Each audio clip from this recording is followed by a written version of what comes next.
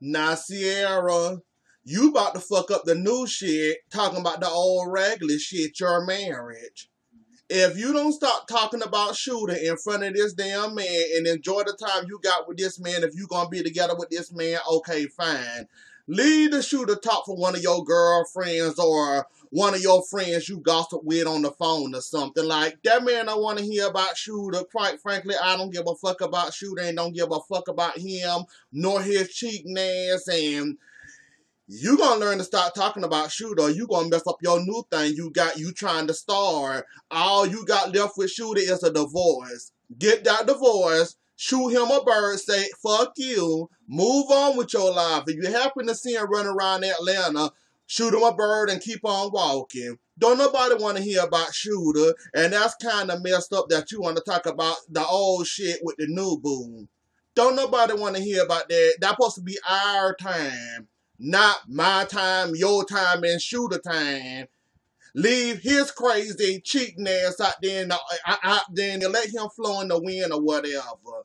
Sierra, you better get it together now. You about to fuck up on the new thing, talking about the old regular thing that cheated on you and dogged you out. You better learn to let that Shooter talk go and move on with your life. Karen, you and Nurse Bay, really, Nurse Bay, that's what we're doing now. You got a little sugar daddy nurse. Well, a sugar baby nurse, I should say. I'm not going to ask where you found this Nurse Bay at. I'm just going to keep my comments to myself. If that's supposed to make Mama D feel good, I guess having a little eye candy there, a.k.a. her nurse to take care of. You fucking Nurse Bay too, aren't you, KK? Karen, you fucking a new young bae, and you fucking a Nurse Bae too. Or was Nurse Bae first, then you got this 29-year-old man you got now. Okay, Karen, you and Nurse Bae. It's amazing how you got all these young men around you that you may have played with, might have not tested out, might have not got you a good test ride in, might have had fun going from country to state. Okay, Karen. You fucked Nurse Bae too, didn't you? I know you did. That's why you worked the brakes off of him now. You ain't smart, Karen. Oh, okay. Yeah, he did have a problem back there, so I understand. Mama D, you being so goddamn dramatic and trying to tell the story, trying to pull it out heartstrings there. I thought you were finna say he was in the hotel fucking another chick or something that looked better than you in the upgraded version of you. Okay, Mama D, you and your dramatics. I had to listen to that. I said, what she finna say now? Okay, now say... Okay, so he was in there doing drugs. Okay, Mama D. Some people not able to handle that type of stuff. I don't know if I'll be able to handle that stuff if I happen to find a significant other and they on the drugs, on the pipe, and on the crack. I don't know if I ain't gonna need much judge you, Mama D. You done been through enough with him. He done drug you through this town to this town. His mama come fucking with you and... Oh, Mama D, I feel so bad for you. You'll find an upgrade from Ernest. You'll find you're a better man that's going to be able to take care of you or whatever. Don't let it get you down too damn bad, Mama D. I'm sorry he went back to drugs again. Chose you over drugs. Gone for 4 days just to do some drugs, some crack. I think she said crack. But yeah, Mama D, you'll be fine. Just go ahead and get it on out. Find you another man. Hell, take Nurse Bae off of Karen hand. You in good hands with her car still in there, so you'll be good, Mama D. Okay, Mama D. First you said you want to have fun with Nurse Bae and put your body to work.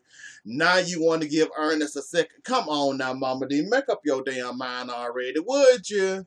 First you say you ready to move on and you ready to test out your new body. Now you talking about some you in. Okay, Mama D. You and your dramatics. You always for the dramatics, I see. Okay then, so we gonna give him a second chance. And you don't like the fact that he took it. Oh, okay, Mama D. Go ahead and do whatever you gonna do.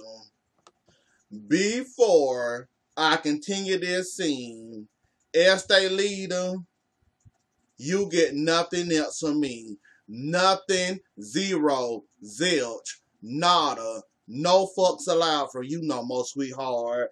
Now, I understand you might want to try to sex one more time with Stevie to see would that help him and motivate him to at least help you come out with a song or have you banned on a song like you some sheep or something. But you giving him back the goodies all over again after how he treated you and want 30%. I guess you want 5 years of hell from Stevie, because that's exactly what you going to get from Stevie. Episde leader, I no longer feel sorry for you. I no longer. No. Now, see, if you're going to be a dummy, I expect you to be a dummy the first time. Now, the second time you this dummy, cry your damn eyes out. I'ma laugh at your dumb ass. Stevie J cheating on you or trying to replace you with another woman, I'ma laugh my ass off. Because at this point, you know what you're getting with Stevie. The first time he gave you a wet ass, he ain't did nothing for you. So now you want a wet ass the second time. Okay. Let's see how the second time this wet ass work out for you. Because the first time it didn't work out too well for you. Then he made you sign that contract. So you stuck in 5 years of hell. Enjoy yourself. Have fun with that. I don't want to hear you crying over damn Stevie no more, because I'm going to laugh at your big dumb ass. I no longer feel sorry for you, Episde leader. Whatever happens, happens. You ain't nothing to Jocelyn. You're never going to be Jocelyn. You're going to continue to get played like Jocelyn got played when it came to Stevie. So, enjoy yourself. Have fun. Relax. Have a biscuit. Have a cocktail. Why don't you? So you can't resist him, Episde leader, because he gave you a penthouse. Oh, you a cheap. I'm not going to much call you no hooker or a whore. Lord knows those on the tip of my tongues to call you. But I'm you know what? All it takes is a penthouse and you'll take a fool back that did you dirty. That's all, a penthouse, not a car, not a house, not some money, but a wet ass in the penthouse and you sold. You such a cheap date. You have fun with that. Like I said, Episde leader, 5 years of hell. Enjoy. Eat it up, why don't you? Wait.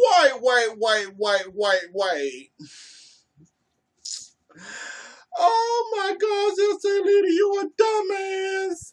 This fool said on film, I'm not putting a label on what we got going on, but I'm enjoying this. Whatever it is we got going on, I'm going to enjoy it until the wave finally come down and crash to the surface. So if Episde leader willing to give up that pussy and willing to make love to you, make you happy, thinking she gonna get something out of there by giving her a wet ass and making love to her, thinking her music career gonna all of a sudden cause Stevie J in charge.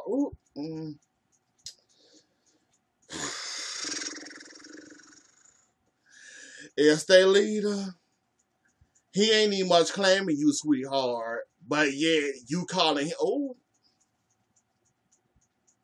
I'm done. Episde leader, if you like it, I love it. I have no words. Stevie, use the dog fuck out of her ass, cause she dumb enough to call you baby and boo and all these little cute little Puerto Rican words or Dominican or whatever the hell she is. Go ahead and use the dog fuck out of her. Use her till them damn legs fall off. Use her, Stevie. Use her. Make her have gray hairs and shit. Use the dog fuck out of her, Stevie. You're allowed now. Now, Episde leader, you just pressing all your goddamn luck, aren't you? In one little scene, you pressing all the luck you can get. You keep on pressing that luck button gonna run out of your ass. You gonna run that to the bone marrow, aren't you?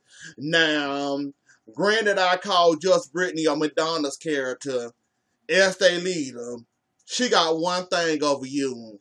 At least she can sing. Now what the fuck you call that you be doing? Bad. When you hand a microphone to you, That's all you do. Bad. But yet you have the audacity to talk about just Brittany and her colorful ass wigs looking like a McDonald's. And keep on talking about people cheering. Even though I don't like the McDonald's character, you have no room to talk. At least she do got one thing over you. Her ass can sing. What the fuck you be doing? Bad. Shut up, Estee Leader. Oh. So Sierra finally fit to meet Keegley after she didn't talk shit about her and saying she wasn't being there for shooting in his time of need and his time of weakness. So now Sierra asking him, is your chick gonna be okay? Cause I ain't got no problem boxing the bitch. I just thought I'd let you know me with that fuck shit. Me and her gonna box. That's right, Sierra. Warning, full alarm now. You tell your helper now. She start that shit. It's gonna be me and her. Me and her. We gonna be all over the carrying on. Cause I ain't got no problem boxing the bitch. That's right, Sierra. Let him know ahead of time. Let him know. Whoa. Now here comes Sierra with the bullshit. Talking about some, you all up in my damn business. Now let me tell your goddamn business. Oh God, Sierra, you acting like a Carly Red now. Stop being messy. I do want to see you confront her, however. But don't go spreading the girl gossip now. Come on now. I don't like her. You don't like her. Don't go spreading the girl shit. Say it in front of her face. Make that egg roll down her face for trying to tell you what you should be doing and what you should not be doing. You get her ass when you face to face with her. Don't be going spreading that girl a mess like that, even though she do deserve it. Oh, Lord, they done stuck Tiara ass in him. I thought that was a one-time thing. She come in to tell Tommy, look, I'm with Scrap now. Don't you even must think about it. That's my man now. If you want to fight again, we can fight again over him. You come back trying to school Brittany on Stevie J. I don't know how I feel about this, Tiara. I mean, I thought it was just a one-time thing with you. I don't want to see your face forever now. Not through no whole entire damn season. You rubbed me the wrong way the last episode I saw your ass. Now I gotta look at your tired ass again. Okay, Tiara.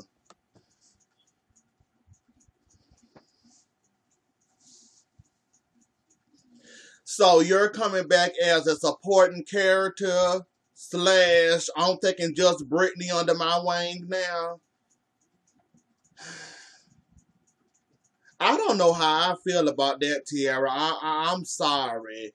Your own life fucked up. You still mourning and still missing over Scrap, even though he played your ass and Tommy ass, and you still want him back. He didn't talk this way back in your pennies, and you wouldn't have hand them over to him. Now you talking about managing somebody else. Ooh. Manage your relationship. Manage your baby daddy. That's what you manage. When you get that shit together, then I guess it'd be okay for you to manage somebody else. Until then, Tiara, sit your tired ass down somewhere. Don't nobody want you to manage them. Don't nobody want you under their wing. Hell no. Fuck no. That's some fuck shit right there.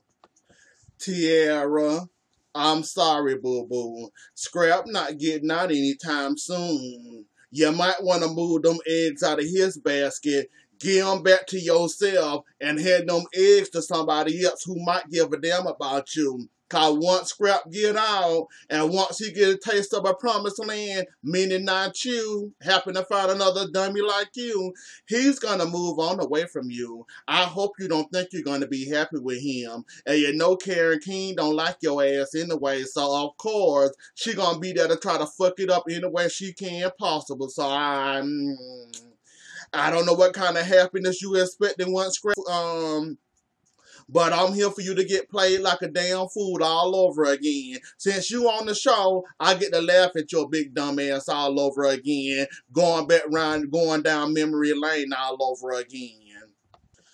Rashida. Now this fake ass storyline of your husband cheating on you cause he a no good ass. You know what I want to say, but I'm not gonna say it. Rashida. So you wouldn't have let Big Dum Dum back in the house. You say he conned you, but no, he didn't con your ass. That is your house. You have say who allowed in your house and who not allowed in your house. Married or not married, the motherfucker cheated on you. You wouldn't have messed up your whole entire house with blue tape. Talking about damn boundaries. You stay on your side, I'ma stay on my side since you don't understand these boundaries. You stay on this side, this all me. Don't come across this side or we gonna have a Rashida, you are a fucking dummy. Dummy. I can't believe you wouldn't fuck up your own damn house with that ugly ass blue tape, and I love blue. But you wouldn't fuck up your whole entire house with that ugly ass blue tape just to prove a point and talk about boundaries. And this dumbass in the damn confessionals up there, I'm happy she let me back in the house. You know, she have every right not to let me in the house, but I'm glad I'm back in. Y'all both need to take y'all lessons to California. Find y'all an acting school. Stay in that acting class till it's over. Get y'all a certificate or whatever the fuck they give y'all for that acting class. And then bring your ass back to Atlanta and film Atlanta next season. Cause y'all motherfucking acting skills are tired as fuck. Y'all are tiring as fuck. And I'm sick of these tired ass storylines. Are you fucking serious? I'ma mess up my damn house over. The day I let that skid mark back in my house, the day his mammy gonna be burying him. Or his daddy, whichever one of his family members want to bury him, Kelsey. He would not be in my motherfucking house. He would not be in there, have me got blue tape up going through all the way through my house. I would not fucking, no, And I'm about to fuck around and get mad. Let me end this foolishness right here. Rashida, you a goddamn fool. Shit. Kurt, go away. Go the fucking away, would you? I am tired of you. You talking about some you want to see your son, but you don't want to piss Rashida off. Rashida don't give two goddamn fucks if you go see that boy. That is your that is your borrowed child storyline that you pretending you're a child, but not really your child. Let me say that right there, right here, right now. That's not none of your child. You playing like that's your damn child. Trying to spend time with this child like you the pappy, knowing damn well you ain't the goddamn pappy. So, y'all need y'all motherfucking ass whooped. Exploiting the goddamn child. The child can't defend itself nor say no to none of this stupid foolishness shit. Y'all exploiting this poor child out on the TV already. The baby can't even much talk and y'all already using the baby. Illegally, I might add. For a paycheck to paycheck, just for y'all can run around with this. Kurt got a baby on me. Kurt cheated on me. He got a hoe from the script club pregnant. I'm not finna let you upset me today, Kurt. You neither, Rashida. Goodbye. Well, Rashida, I respect that. Tell his ass again. Motherfucker, fuck a D-Lo and fuck a you. You ain't finna tell me what I want to do. If I want this instructor that changed my life in the house, in the stove, in my car, he put a new engine in my car. If I want him, his daddy, his uncle, his stepbrother, his in-laws, his cousin, and all his entire family that mailed in my damn workout video, what the fuck you gonna say? You can't tell me what to do. I am not your child. I might be married to you. Your track record of you cheating on me is long. Get him, Rashida. Get him. Tell this ass again. Make him feel stupid. Trying to tell you what you can to do. Tell him and D-Lo to go fuck theyself. Cause D-Lo is not no real thing. And D-Lo ain't bringing no money into the fraud is not bringing no type of money into the fraud's household. Tell this ass again, Rashida. Tell him to go fuck himself. Oh, so Dummy Mimi still want to help out with Stevie Jane. Manage these two peoples. Just Brittany and Keely don't get along. Keely feels on top of just Brittany feels on top of where about Keely. Mimi, at this point, you know what happened. You saw The little sit down you had with all Stevie J artists. You seen they almost fought, got your ass involved in it. I'm just waiting for one of them fists to come across your face and knock the living shit out of you. And maybe you will grow up just to go fuck himself when it comes to business. You don't agree with his business style and his antics when it comes to business, but you willing to help him out just cause he going away. But yet he at home playing the Estee Leader ass and you okay with that. Great, Mimi. Great. That shows me right there you still a fucking idiot for Stevie. Enjoy yourself. I hope you get punched in the face with one of them fists that finna get thrown somewhere. You need to get hit because you need to be slapped for this one, Mimi. Keely, I am so sorry. Please don't come at nobody else talking about being professional. Cause what you did that episode up there trying to spray Sierra for not being there for Shooter, too, huh? The way you trying to spray Sierra about her not being there for Shooter, is that what you call being professional? Cause I'm sorry, sweetheart. Please don't come at nobody else talking about being professional. Cause you don't know that word, you don't know the meaning of that word, and you're not very professional. So these two hoes for the fight, aren't they? Well, your pocket's good enough, young Jock. And I know you see it. I guess them songs must have really blessed your damn pockets. Not a salon. With your little hairdo that you got that she did it since everybody, well, you said you had a couple of thousand haters. Now you want to venture into the salon business. Okay, young Jock, I ain't gonna do much gonna hate on you. Go ahead and do you, I guess. If you got the money, you ain't been on the radio in forever, you got to do something, I guess, minus your comedy career. So go ahead and do that. I ain't even much gonna hate on you, young Jock. Go ahead with your bad self. Nah, BK.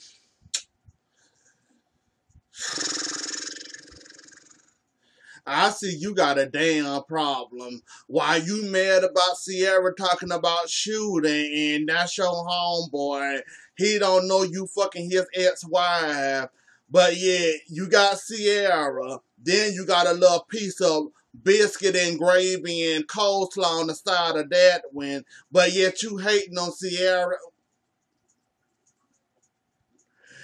If you gonna have these multiple side pieces with your piece of chicken, BK, don't be mad at Sierra because she's still talking about Shooter. Now, see, I just got in Sierra ass about her talking about Shooter every time y'all get together to find out you got you a biscuit and a thigh and some coleslaw on the side and some baked beans. Damn, does it come with dessert too? Do it come with a bowl of ice cream too? I'm just wondering. So if you got another lady on the side, then why the fuck if you worrying about it, Sierra talk about Shooter, and why the fuck you want her to go ahead and end her marriage with him, even though she is done with... Bye, BK. Bye. I'm not trying to understand your logic. Once you told me you had a biscuit in the thigh on the side, you lost all respect for me, homie. Wait. His name Bocce, right? So you mean to tell me you dating some hoe, a big mouth hoe I may add. She got kids. That never came up in conversation that I'm dating one of your homeboys. Well, not homeboy, you said I know him, but we ain't really cool like that, you know. Be able to sit down and have a conversation like, what's up, dog? Go to eat dinner or whatever, though. But I know of him, though, but that never came. Okay, Bocce. I understand you ain't the one for the drama. I understand you don't give a fuck about what happened back then, as long as I got you now, but not only does Keely have a big ass mouth, not a whole... Keely, you just get better and better by the second, don't you? Okay, Keely. You have fun with that now that your husband, I don't know what to call him, know that your daddy is one of his friends that he know of, that he don't call a friend, but he know of the guy that we be face to face smiling in each other's face, and he got this over my head that he can use that, ooh. That must suck if it might have would have came out that way. Could you imagine? I know you from my homeboys. 1 minute you mad at me, then you come telling me about my one. Ooh, that will fucking suck. Bacha, you should have asked me for not asking the question. I would have had to know. I just would have had to know to see can I continue to date you or whatever, though. But you didn't want to know because you ain't the one for the drama. So enjoy now. So let me get this right, Madonna's character. You mad at Keely because you feel like she switched sides when it came to the whole Erica Mena thing. If I was your manager and you done some fucked up shit or said some fucked up shit, I would feel some type of way too and say, yeah, that was kind of fucked up. Why did you say that? That what you said was fucked up about Erica Mena child. She have every right to feel how she want to feel. You like you say, she's your manager or whatever the fuck y'all got going on. She felt some type of way about that. She felt bad that you said some shit like that about somebody else's child. I'm with her. You talk about my child, expect me to beat your ass. Which Erica Mena was about to beat your ass. You was fucking wrong for talking about that girl child. A child that wasn't involved in this meeting and you went below the belt. And with that whole Erica Mena and her child thing, and talking about feeding her child and all this other bullshit you said, I'm with Keely. If you call that switching sides, then I'm sorry. I'm sorry. I didn't switch sides then. You don't talk about nobody's child and expect nobody not to react. You seen Mimi reacted. You seen Estee Leader reacted. You seen Keely reacted. They reacted the way they should have. You was fucking wrong in that situation, talking about somebody else's child. If you had a child and somebody talked about your child, you wouldn't know why Erica Mena acted the way she acted, because you brought up her child in the conversation in the meeting that shouldn't involve her child. And you wonder why Keely mad about the well, as you say, switch sides. I switch sides too. Oh well, get mad, get over it. Okay, Keely, you was dead ass wrong for throwing that goddamn glass at her. That's why you had she happened to jump across that table at you. You can egg your well, not egg bust that glass in her damn forehead. That's why you had that glass in your. Keely, you didn't have to hit her with that damn glass. I'm just saying. McDonald's crew. You could have sat there and let that girl talk because she was about to say something real or say something that might have touched your soul. I guess you didn't want to hear it. So you didn't want no parts of it or whatever, I guess. Okay. Anyways, though, y'all, that was the episode. Don't forget to like, share, comment, and subscribe. I'll see y'all later. Enjoy the rest of y'all night. Bye.